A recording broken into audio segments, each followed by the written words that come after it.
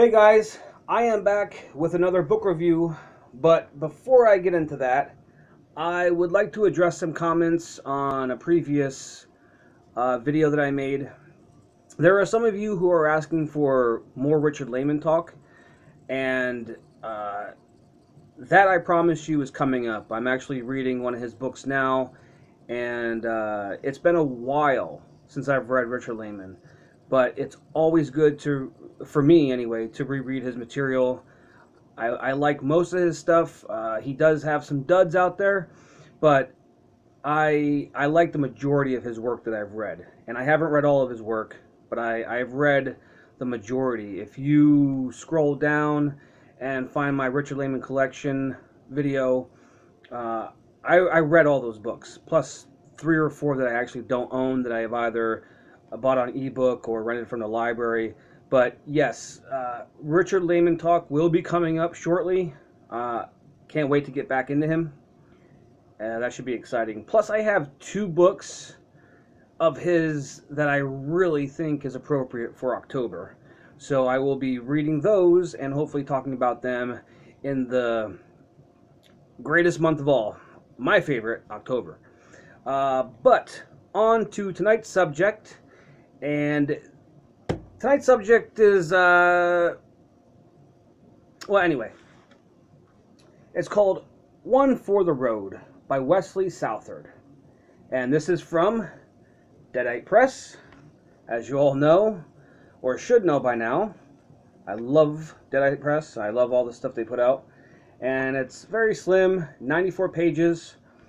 And I read this like a week ago, and I actually posted a video that was in the can for a while, but I just didn't like, I don't know, I'm a perfectionist, and I hated the way I was talking and fumbling over words and stuff. But, you know, it's got to be forgiven, because if I'm too much of a perfectionist, none of these things will ever get released. But it worked out, because I deleted the video, and this book I wanted to kind of sink in, whereas the first video I had closed the book, turned the camera on, and started talking. But I think it benefits me more that I let it kind of sink in and swirl around in a dome for a little while to discuss it, because it is a good book and it deserves mentioning. So let's get into the story. And I took some notes down because, as I said, it was a week ago, but just wanted to make sure I discussed it thoroughly for you guys. So we are introduced to Spencer Heston. He is in a band called Rot in Hell, and he has become quite disenchanted with the band. He's not excited about it anymore. He wants out, and his drummer Vinny shares those thoughts. They kind of want to break away, and they want to start their own thing. They want to get away from the metal, and they want to do, I think they mentioned jazz or something like this. They just want to do something different. So, now this is all unknown to the rest of the band. The rest of the band doesn't know this. But this is almost like Spencer's diary. And we are reading his account of what follows in this book. And we don't know where he's writing it or what. I mean, we know he's alive because he's telling us a story, but you later find out where he's writing it, and it makes sense. So they are, Rotten Hell are on the last leg of their tour, and this is when Spencer and Vinny are really planning on their other band. They're really excited, but the singer Steve, he doesn't know about this. And Steve has this girlfriend, Shelly, who is kind of flirting with Spencer, and we later found out that they're actually engaged in a relationship. That is very unknown to Steve. And then we have Les, the bass player, and this weird guy named Derail, who is like a roadie / bodyguard to Steve. He doesn't talk. He doesn't really utter a sound. He's just there, which is kind of creepy and odd. But anyway, they're on their last leg of this tour. They're at a bar, and they have some drinks, and they're having a good time. And the next day, they wake up inexplicably in a different plane of existence, different world.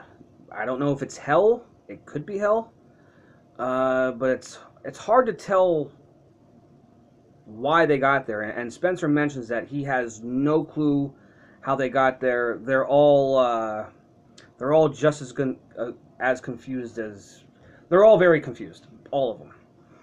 So this different world that they're in, it's very odd. The landscapes change repeatedly. They start out in a desert, then they kind of walk into, or it changes into like a forest, lush with green vegetation for miles and miles.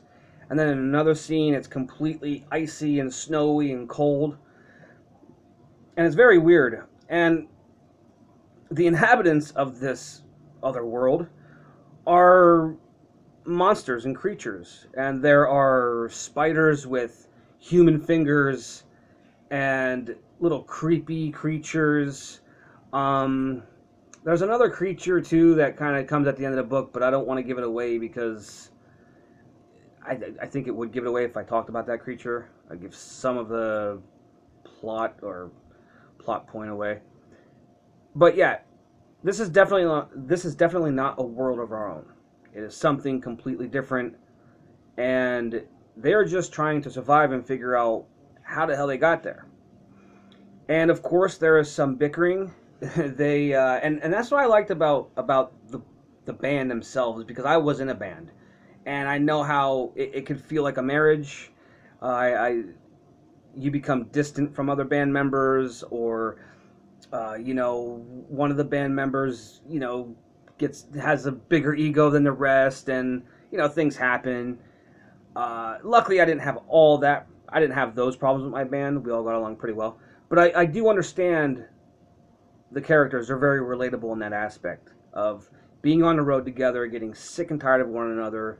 And to tell you the truth, Steve, the lead singer, he is a complete, I don't know, he's narcissistic, he's an asshole, not a very likable guy, although I like the way he was written, because every time he speaks, you just want to slam your fist into his face.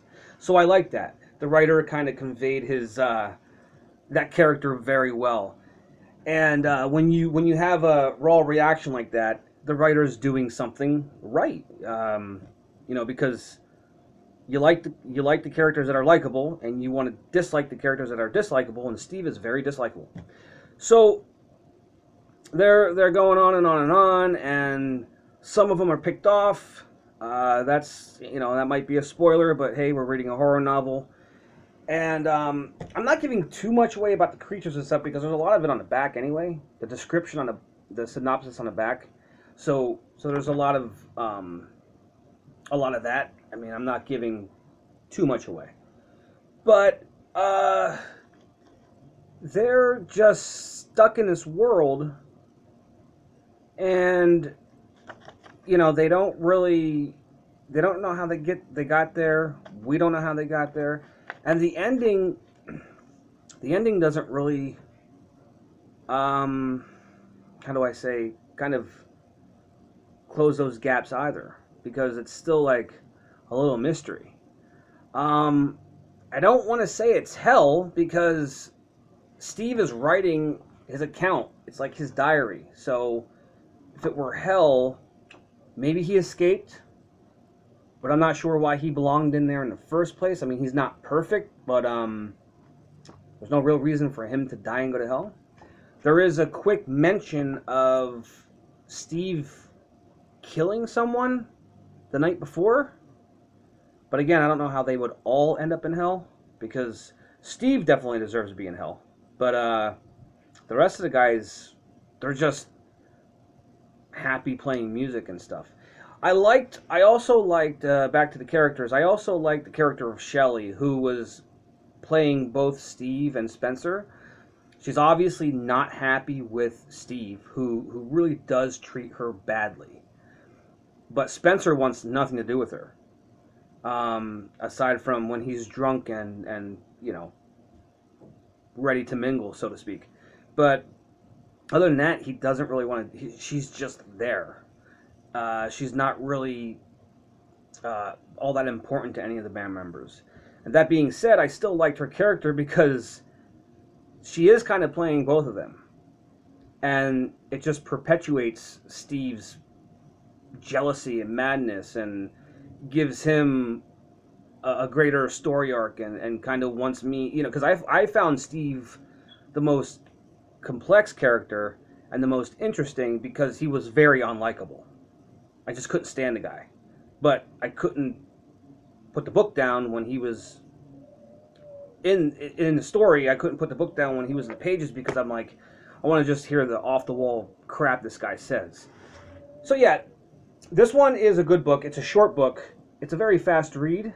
It's, I think it's one of the times when I would say that this book could have been a bit longer, maybe a bit more fleshed out, but on the other side of that token, I would say that maybe the author, it was intended for us to kind of get things for ourselves, not give everything away, the old show don't tell kind of attitude in storytelling, which he does show a lot, he doesn't tell a lot, and that's okay, but at the end of the book I was still a bit confused as to why they were even there. Like, I'm not sure. And there are scenes in this book where we know that Spencer will be fine. He isn't trapped in this place. It's just, I don't know. I don't even know if it should have been explained better. Because here I am talking about it, and it's fascinating to me. Like, I'm just thinking about it, and I'm like, yeah, well, maybe it's better that I don't know. Maybe I'm not supposed to know. And if I were sitting around with a bunch of other people, we would all have our own opinions, and that's great. Because not everything is going to be just handed to me on a silver platter with exposition, and I'm totally okay with that. So I'm not actually even criticizing that aspect of the book. Yes, it is a little confusing, but not in like a disjointed, this guy can't write type of way. I'm not even saying that. But just to wrap this up, One for the Road by Wesley Southard is really good. I would pick it up. It's not very expensive. Buy it on Kindle or your e-reader, whatever you choose to read your material on, or buy the physical book like I do. I love to buy physical copies of books. I love them on my shelf. I love to talk about them. But yeah, I wasn't disappointed with the book at all. I thought it was a quick short story novella and entertaining, and that's all you can really ask for. You can't ask for much else, right? Because it wasn't a bad book at all. And I will be reading more of this author's stuff, and I hope that some of you will check it out too and let me know. If you have read it, let me know. Let's talk about books. Let's get into the discussion. Because I find on YouTube all these people that are talking about books. I think it's remarkable because there for a while it was actually frightening. I thought maybe books would be the next thing I love to go completely digital, like music has, like movies have. And I do not want everything compiled on a little phone or a little iPod or a little, anything. I want to hold it. I want the artist. I can appreciate the artist more when I have the artwork, when I have it in my hand. You know what I mean? Even, and this might be weird, the smell of a book is awesome to me. So let's keep that physical media alive, guys. So I like all the booktubers, or whatever we call them these days, the people who are talking about books. It's powerful. I love it. We need to keep doing that because it encourages other people to buy books as well, like physical books. And I'm not saying buying e-readers, buying an e-reader and getting your material is bad that way. It's just my opinion that the physical copy will always reign supreme.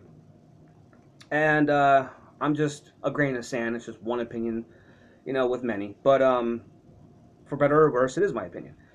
Anyway, thank you so much for watching. I know I've gotten a few other subscribers, and I'm completely humbled by that. I don't expect anybody to listen to this. You know what I mean?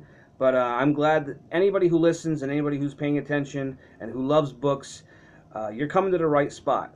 And in other videos, I want to tell you about some of the people that I watch, which isn't many, but the ones that I watch, I am consistent with watching because they are very entertaining people who read the books that I want to read. So, and they turn me on to some of this stuff.